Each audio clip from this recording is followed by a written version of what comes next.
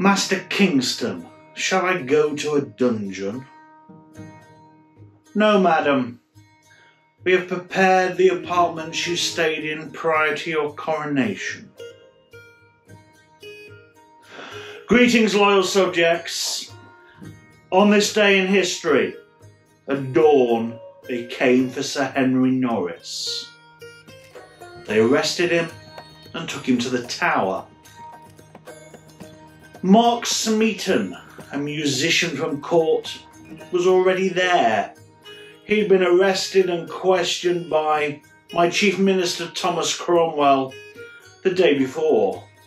Smeaton had confessed to adultery with the Queen. At some point that morning, George Boleyn, the brother of Anne, was also arrested and taken to the Tower. And then a messenger was sent to the Queen, who was watching a tennis match at the time. She was instructed to go and present herself to the King's Commission. She did as she was told and left the game and attended this meeting. It was chaired by her own uncle, the Duke of Norfolk, and he very flatly and matter-of-factly told her that she was being accused of adultery. She was taken back to her own apartments and given dinner.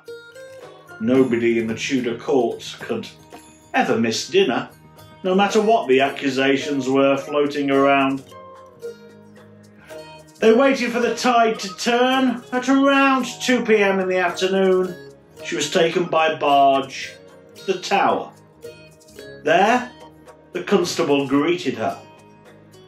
She immediately said, "Master Kingston, shall I be taken to a dungeon?" And he assured her that no. The royal apartments which she stayed at prior to her own coronation were available, and that is where she would be housed. She then began asking him lots of questions. What had become of her father? Where was her brother? Kingston wisely refused to answer anything.